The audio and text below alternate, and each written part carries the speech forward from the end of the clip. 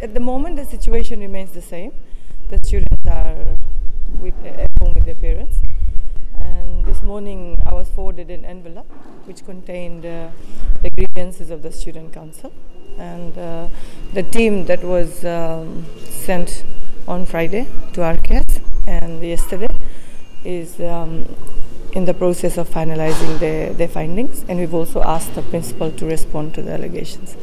So hopefully we're able to sort it out this week. Something we'll have to look into it. I mean, obviously it's claims, so the team is trying to ascertain the validity of the claims. Okay? And like I said, we don't sweep things under the carpet. We will hear their side of the story as well, and we'll hear the administration side of the story as well.